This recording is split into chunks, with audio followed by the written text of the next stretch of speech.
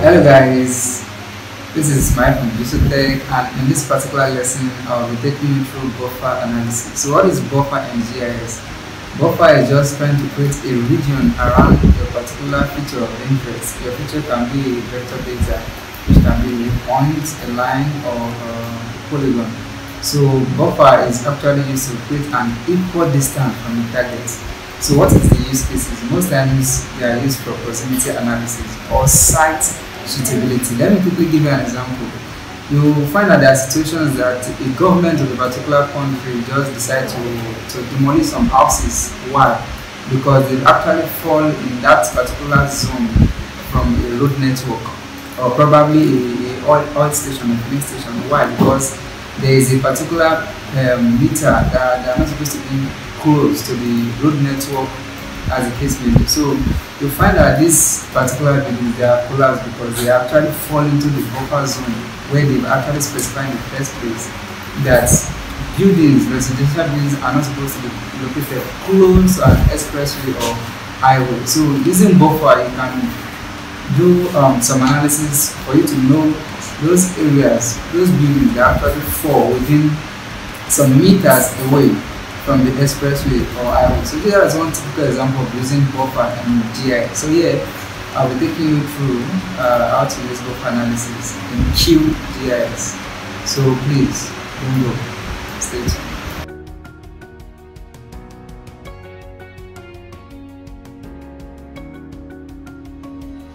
So here we are, guys. Now like I said, we want to look at buffer analysis.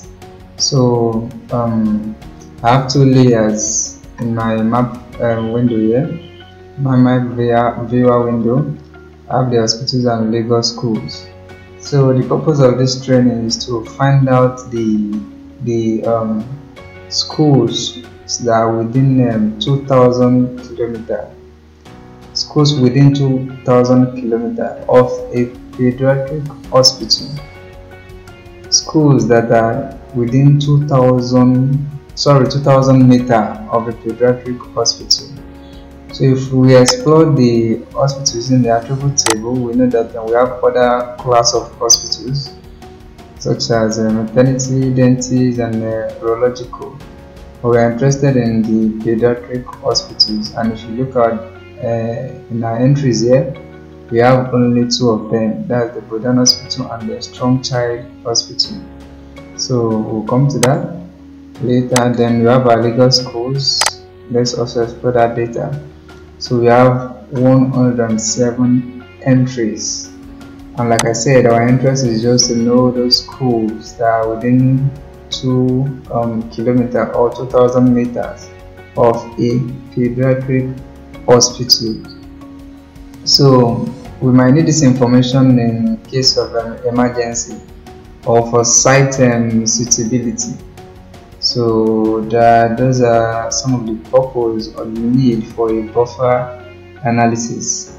Aside from because we are using point features there, it might be you might want to for the oil and gas sector, for pipeline routing, you might want to I think there's a standard of buffer.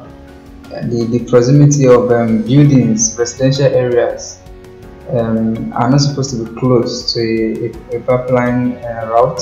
So I think there's a buffer. I don't know the extent here. So probably you want to site a pipeline route in a particular area. So you can just model your route and create a buffer around the pipeline to know if your structure will be posing danger to residential building in that particular area of interest. So these are some of the reasons for doing buffer analysis. It helps a lot in site suitability. So yeah, like I said, want to know those schools that are within 2,000 meters of a pediatric hospital. So the first thing we need to do here, after exploring our data, is to select the hospitals that we're interested in. So what we need to do, we need to go back to the open attributes. So we can manually select our data here, since we have just 6 entries. You can use our control, then select the row 1, 2. So, but what about in situations that you have 100 of entries that you can start selecting one after the other? So in that case, it is good, it is better to use the select by expression function. So here in this window now, you can just use the class column to specify the type of hospital that you are interested in. And here in our training here, you are interested in a pediatric hospital. So what you can do is, under this window here, you just go to your fields and values. When you click on this arrow, it gives you the option to select what columns you are interested in. So here I'm going to select class, you double click, so you can see it here. So now class, you need to use the equals to sign. Oh, we have double equals to sign to specify the type of hospital you're interested in. So to go to the type of hospital you're interested in, you need to click on all unique. You've selected the column you're interested in, so you need to click on this all unique to bring out those types or those class of hospitals you have. So let me click on it. You can see dentist, maternity, pediatric, and urological. So we're interested in a pediatric hospital, so I'm going to double click on that. You can see it over here. Now if you look at the preview window beneath scrolling near the window here, you can see you have a valid expression. Let's assume this is case sensitive. Let's assume it's a smaller p. Okay,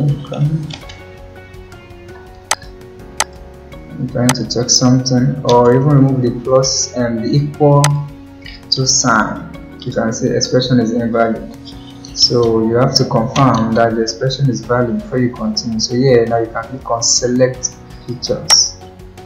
So when you go back to your table, you can see those two class of hospitals that have been selected. So here we know our hospitals of interest are selected. So what we can, this is the 2, 1, 2. You can use that identify button or to confirm that. So you see Modern Hospital and then Strong Child Hospital. Okay, so the next thing to do is now to create a buffer around this hospital to know the number of schools that are within that 2-kilometer buffer. So the next thing is to create a buffer. So you can come to your processing toolbox here and set for buffer. You can see that's the very first thing that comes up under your vector geometry. So you can double click. So when you double click, these windows pop up. So here you have to specify your parameters. So now what features are we selecting? We're actually selecting hospitals, right? Yeah, hospitals. And now there's a particular option here, selected features only. So you need to activate this for it to recognize those hospitals, the 2 pediatric hospitals we've selected in the first place. So it's going to create a buffer around those 2 selected hospitals. So you can leave this or manipulate if you want. So by default you have 10 meters, but of course we have our own specification, which is what 2000 meters or 2 kilometers, since our coordinates is in meters to it here. So let me just write 2000 here. So segments, you might want to play around this to see what your result is going to look like. End cap, joint style, this is just showing how the segments of the buffer of the cycle is going to look like. So I'm just going to leave everything as it is. So if you want to save it to a file, a vector file, you can use this button here. So it's going to take you to a folder that you're going to save your buffer as a separate file. So I'll just click on run. So you can see the buffer has been created already. So for we to view our data, we have to reorder our vector layers from the layer panel. So I'm going to break the buffer down. You can see. So this is the hospitals, and this is 2000 meters buffer around the hospitals, the pediatric hospital.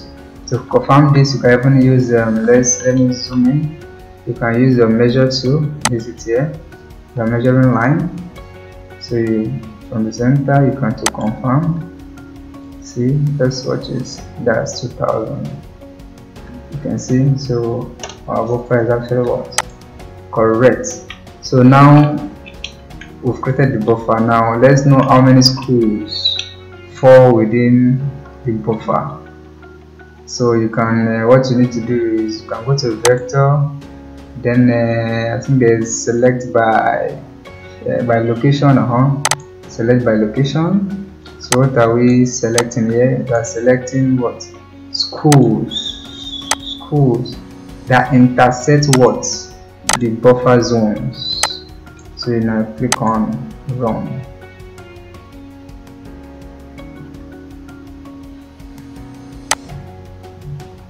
Are we there? Okay, create new selection. Lagos schools. Yeah. Intersect buffer zone. Run. It's giving us an error. Let's quickly save this buffer into a new file. Save features. Let's shift file. I think I have a folder already. So let me just say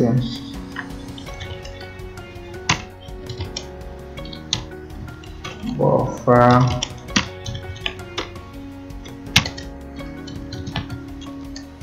zone. Save. Okay, I'll leave everything else. Okay, close. So I can remove this. Okay. Alright. So let's go back. Select by location.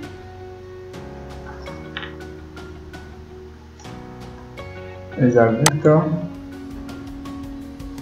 Reset. Select by location. Create new selection. Okay.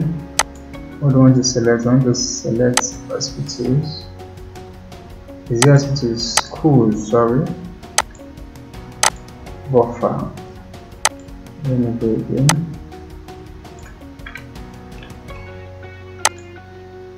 I'm coming.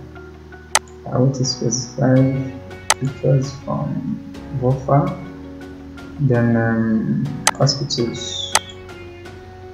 That's wrong.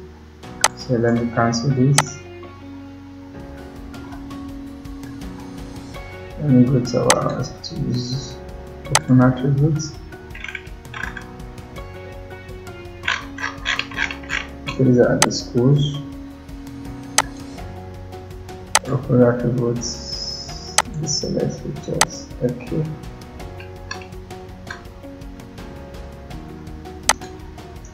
Open attributes. The select. Okay. So let me check again. I think I will use the extract tool. Lagos schools, intersect and buffer zone.